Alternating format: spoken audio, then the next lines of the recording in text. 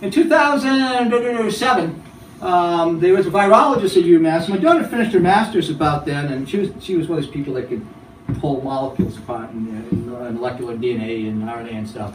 And they said to me, well, how can we find some bees, Wayne, so we could test for viruses? And one of our committee members said, well, gee, that would be really hard.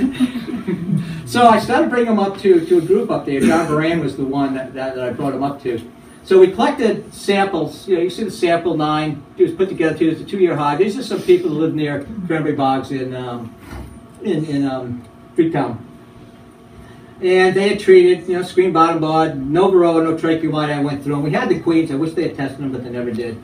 What we had collapsed in 2.8 completely. I found the queen. The virus is black queen cell deformed wing virus. That's probably the big one you're hearing so much about right now. And there's actually 36 genotypes now in the United States. This is stuff my daughter specializes in it, but I know it as well. Israeli acute paralysis virus came in from New Zealand. He lost his grant because of this. $175,000. I sat on a committee that had recommended him and I got bounced. Not that I got paid, it shortened my workday. And I was just even more pissed off than I was before. Here's another one down in that area, same thing. Boom, boom, boom, boom. We got some viruses here. Black queen cell, deformed wing, and such. So, okay, here we go. This to me is the next big step. I mentioned it kind of. In 1990, we had a huge biological shift on Nosema. And so Nosema, we went to, there was probably about 1960 in the Philippines, there was a jump of it from the Asian honeybee, and when we brought some of our Italians back, they had it. It had spread across this fine. I was actually doing those type of samples in a lab at my house. And I noticed it shifted from round to oval. But no one was talking about it yet. It wasn't until recently that the USDA, a bunch of us had figured it out at that point. If I'd known more, my daughter would have done some molecular work before she went off in another direction. But, okay. So, we're down to almost down to the pesticide and sample of wax. Oh yeah, so this is, I got these out of order. Maybe I'll fix these. Yeah, maybe I will. Make some change. This is Nosema, one with and one without. It's an intestinal parasite. It's not one that belongs in our normal honeybee. What can handle it? The Conica bee, the bees from Slovenia, they don't have a problem, and we'll talk a little bit more, but you can see that's a pretty good infection.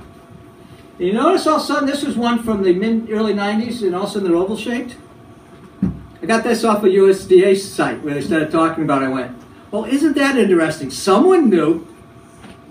They didn't have the molecular techniques to figure it out, but that's where we go. So, how much problem do you think this is? It was awful. This is a plus one. You can get a few names. You can go look that one up. It's free. You can go get this publication. I have it in my home. I can send it to you. And it's devastating what it did to the bees. Look at the damage in here. Look at some of these curves. And this is incredible how much damage it's doing, and everybody knows this, except anybody that wants to do anything about it. And for me, this here was kind of an awakening for me. We also know when they get in there, the only thing that's really bad with some of the Monsanto's weed killers is it messes around with this particular one. It makes it more intense. And I was talking to beekeepers up in Vermont, and we were discussing one day, and they were down in Bristol down here, they were asking me 1,001 questions, and some of the areas had problems. I said, well, is your corn till or no-till? And they went, no-till. Well, that means they spray to get rid of the weeds. Till means it's all right. And he went, you do know there's an association between this and any of the herbicides. He didn't move his bees out. And this is Vermont where he was having problems with Nosema. In the state they went around, and that's how they found it. And that's a classic question I'll ask them, like, till or no-till. And Dighton has a lot of no-till. I don't think I threw those in. So, here's one with some fipronil's a slightly different class, but these two things are basically neonics. So there are publications on there. So there's nothing that documents the fact that there's problems if you use neonics. Nosema ceranae gets worse. So now we have two steps that no one really wants to talk about.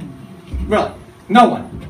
They do get. It's one of the reasons we're taping tonight. But anyways, and such. So you see that. So does it suppress the immune system of the bee so that the Nosema just runs rampant? That's what you suspect, or something else changes we don't understand. But there's no research on that. So I'm not going to come here and tell you something I haven't seen real research. I put the publications up.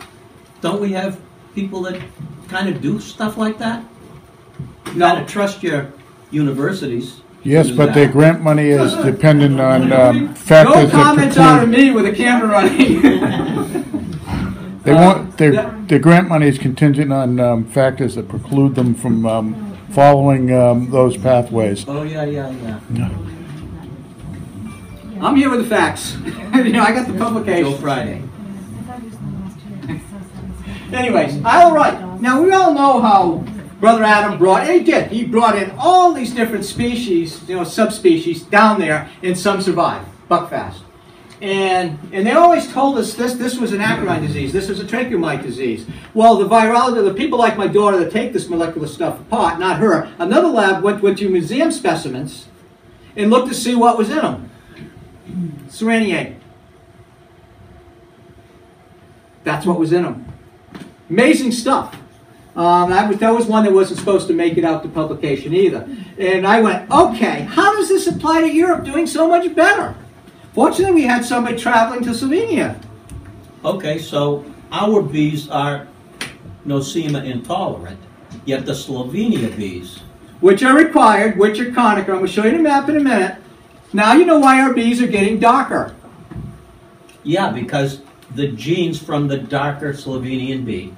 Dark bees outnumber in New England and that. Now I have some discussions with people from Florida that go, well, the bees went to better down there. Well, no kidding. My dark bees made it really well. The dark bees do extremely well. So I'm pointing you people in directions. You can make your own choices. You can call me a crackpot and move on to the next step.